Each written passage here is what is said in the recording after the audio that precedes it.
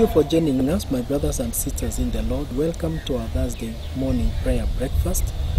My brother Antonio is going to bring the word of God to you today, and I know you are going to have such a wonderful inspiration like never before. Let us pray. Father, in Jesus' name, I thank you because of Antonio, and I pray that you speak to him so that he speaks to your people. In Jesus' name, amen. So I will welcome also worship team to lead us in one song, and then Antonio will pick up from there. Amen.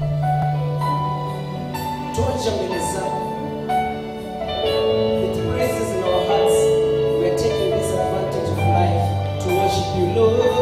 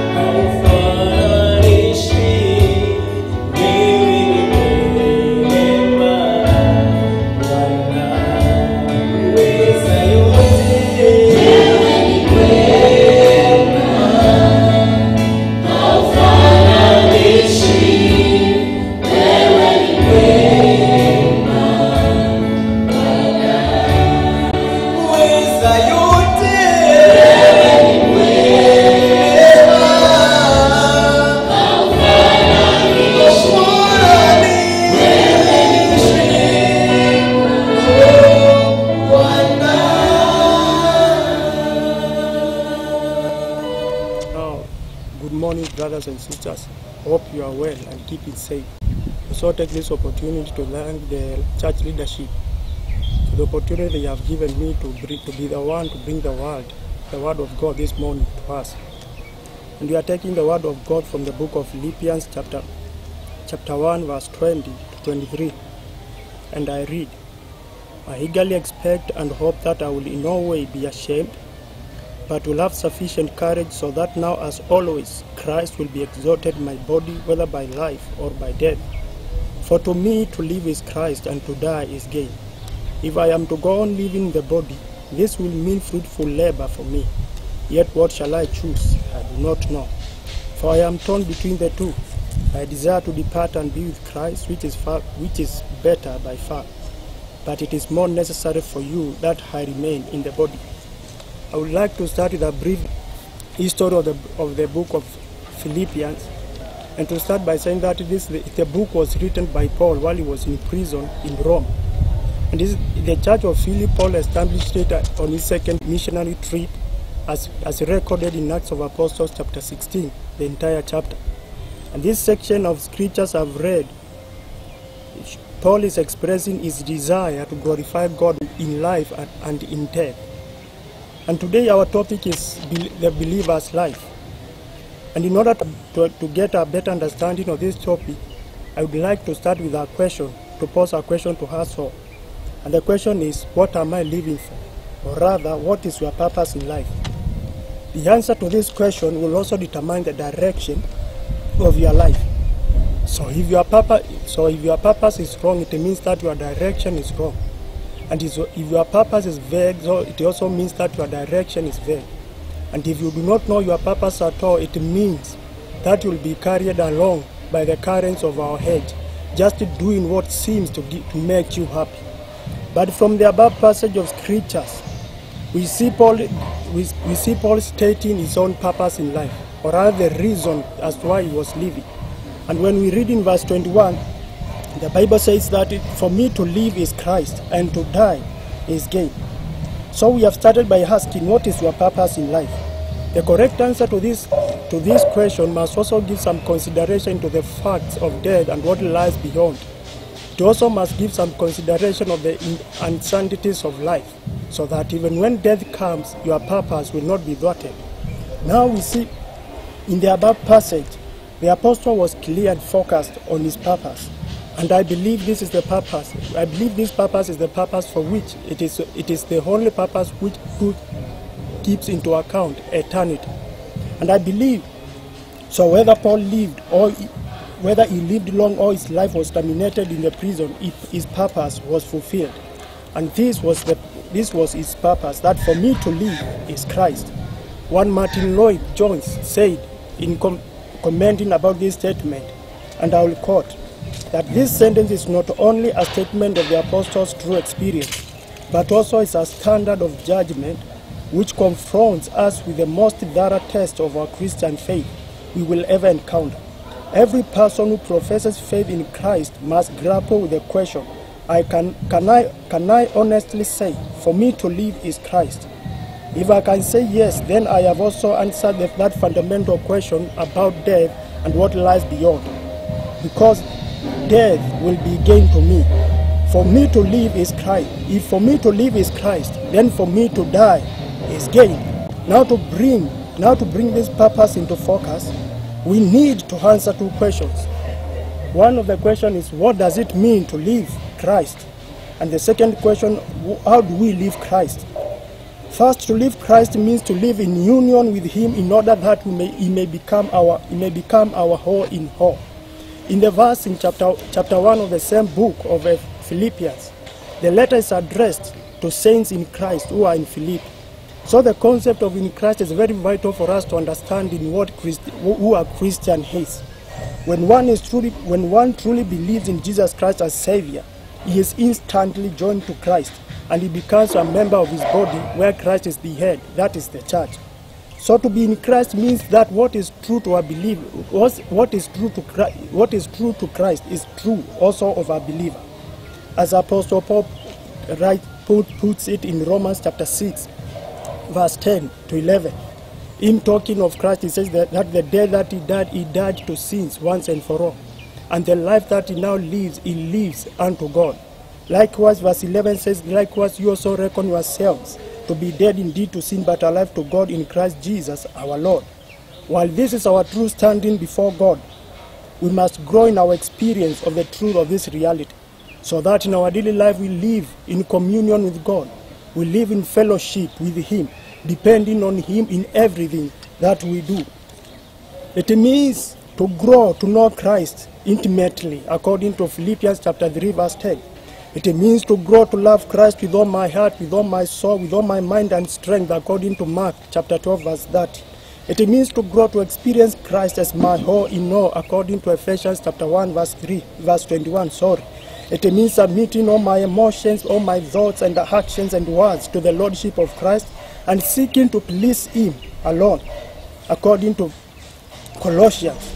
Of course, this experience of living Christ is not instantaneous, but it is a process. It is what we call growing in sanctification, and it will never be fully realized in this life.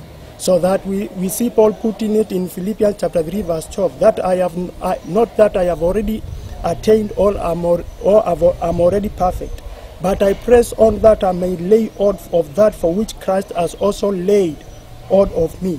Even the best Christians, they struggle with the temptations to sin. And when we read in Romans chapter 7, we see an example of a Christian who is struggling with the sin. So struggling with sin is a good sign that you are born again. It is a good sign that you are walking on the narrow road. So a believer's life. So that's why we say that a believer's life is not a perfect life. It is not determined by the perfectness of the life he lives in, but the direction he is taking. As you have said, that the purpose of your life will determine the direction which will take in life. To live Christ also means to exalt Christ. In verse 20 of the above chapter of Philippians chapter 1, verse 20, The Bible says, I eagerly expect and hope that I will in no way be ashamed, but will have sufficient courage, so that now as always Christ will be exalted in my body, whether by life or by death. In verse 20 is another way, we can say it is another way of stating the great goal of the Christian life, which is to glorify God in everything we do and in what we have. To glorify God in the common language means to make God look good as he truly is. To the eyes of the unbelieving world, Christ is like a distant star, which is dim in the night. But though he is the brightest even more than the sun itself, he is the splendor of God, the brightness of his glory. Yet the world, the unbelieving world, does not see him like that. So the believer is like a telescope through which to bring the truth about Christ into view of the unbelievers. Through us and especially how we handle trials, Christ is magnified to a spectacle unbelieving world. Looking at Paul's circumstances in verse 20, we see that it is evident that the main focus of Paul was not to be released from prison, but for Christ to be magnified, to be exalted. Whether he lived or died, that was not the issue. What mattered to him was that Christ was exalted. Now we can pause at that and ask ourselves, what matters to you? What is that? Is it your reputation, or is it for God to be glorified? So Christ, when we read also in verse 20, we realize that Christ is glorified in the body. So this is a comprehensive and practical concept. It means either we exalt Christ or we bring shame to his name by our behavior, by our attitude and our words. So I may ask, how do you use your eyes? How do you use your ears and your tongue and your feet and your hands? Do you use your body for purity or for sensuality? Do you dress in order to be seductive or to exalt Christ? So to live Christ, it means to exalt Christ in everything we do. The third, to live Christ means to die to self in order to serve others for the sake of Christ. In verse 23, that Paul had a strong desire to depart and to be with Christ, but still he realized that the Philippian church needed his ministry, and so Paul was willing to deny his desire so that he may serve the people of God for Jesus' sake. Of course, the final decision whether he lived or died was the Lord's, but still he was willing to live in fruitful service if that pleased the Lord. Unlike many today who have embraced the notion that Christ is there to serve them. But a believer, a true Christian, knows that Christ has saved us so that we may serve him. We see people coming to church. If the church does not meet their needs, they leave and go elsewhere. We see people who have come to Christianity thinking that Christ is coming to supply all their carnal and humanly desires. The scripture says that delight yourself in God and will give you the desires of your heart. That doesn't mean that we give the desires you had before you were converted, but it means that he will plant in you his own desires, the desires which glorifies God. So to live Christ, it means to live in union with him, so that he is my all in all. To live to exalt him in everything we do, and to die to serve in order to serve Christ and to serve men in a God-glorifying manner. So from that we can now get a simple definition of what is a believer's life. Christ is the believer's life. We can use this a symbol. I say Christ is the believer's life. For Paul says, for me to live is Christ. Paul is not living for anything else but Christ, to see Christ being glorified. And that is what the believer's life means. The moment one was converted, there was a change of dispositions, there was a change of manner of living. Before one is converted, it's a love of self.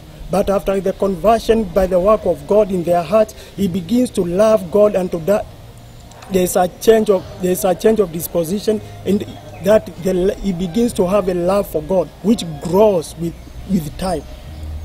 So that we go now to the second part. How do we live Christ? We have answered that.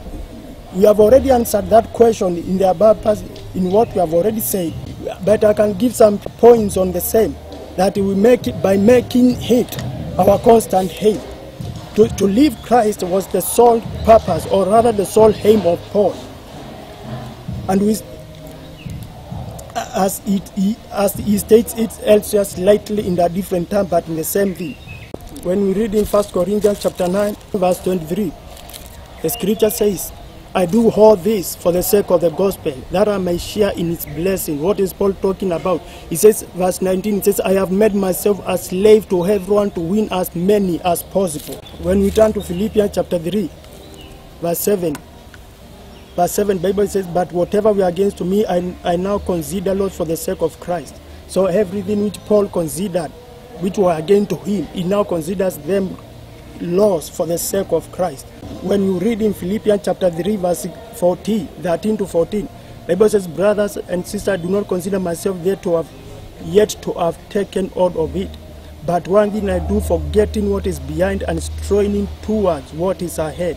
It is a continuous, that we are making it a constant aim.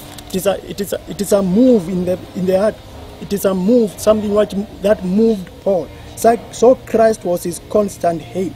As Christians, we need to examine ourselves constantly in light of this aim. It is easy to fall into living for the good things, but not for the best.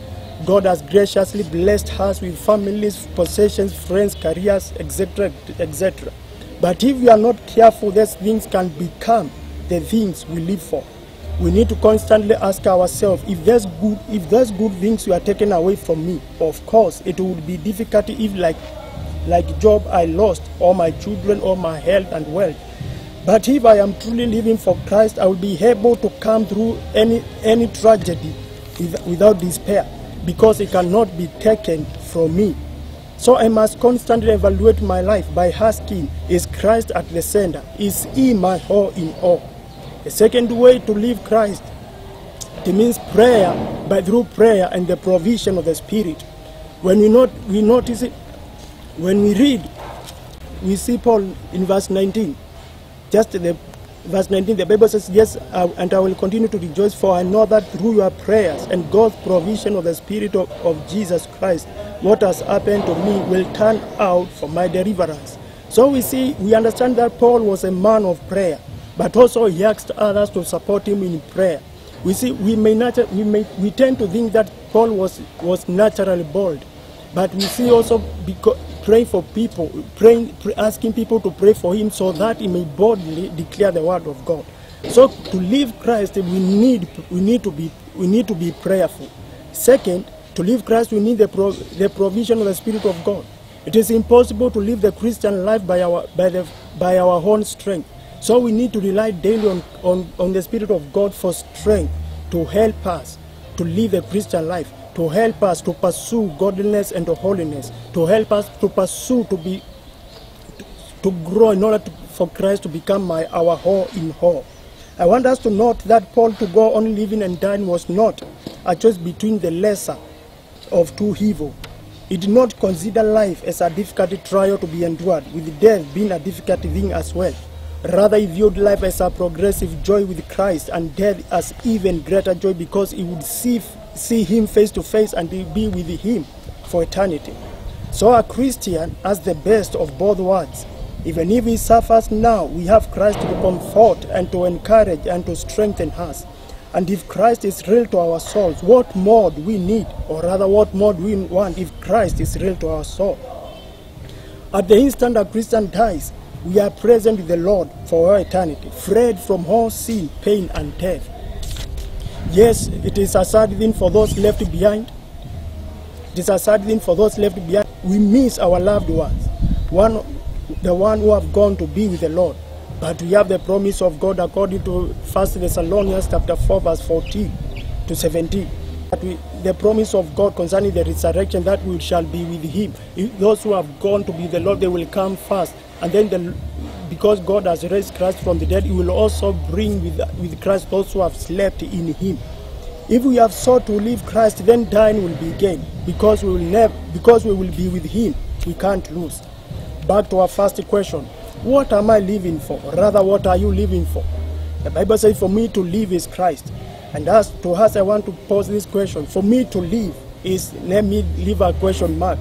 Is it money? Is it success? Is it happiness? Is it pleasure? Is it fun? Is it family or good times?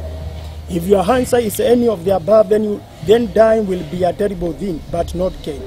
But if with Paul you can boldly, honestly say, as you evaluate your life in the light of the Word of God, for me to live is Christ, then you can also say with the confidence of God's Word behind you, to die is gain.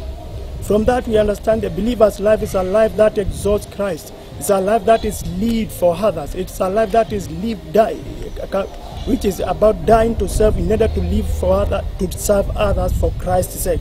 And it's a life of union with Christ. Pray that God may help us, that God may grant, may strengthen us, may fill us with the knowledge of His will, in all wisdom and spiritual understanding. That Lord may help us to live a life worthy of the Lord. That Lord may help us, even as deer pant for streams of waters, that may pant for rain, that may pant for holiness and righteousness. May God bless you, and I know, my dear brother, my dear sister, you've been blessed. If you're there and you have not given your life to Jesus Christ, why wait? I want you to say this prayer after me. Say, Lord Jesus, I come before you this morning. I receive you as my personal Savior. Wash me with your blood. Make me a new being. In Jesus' name, amen. If you have said that prayer, you are now born again. Look for any Bible-believing church. If you are within Machakos, please join us here in All Souls Cathedral. And you are welcome to join us every Sunday during our services at 9 to 10. And also every other weekday, we have this prayer breakfast and Wednesday healing service, both physically here in the church and also through this forum. God will continue to bless you. I ask you to keep supporting the work of God, and our pay bill number is 582297. 582297. So wherever you are and you want to support God's work here in also Cathedral and also Machakos Diocese at large, send that and God will bless you. Father, as they send, I ask for a special anointing and financial growth like never before. In Jesus' name, amen. Have a wonderful day.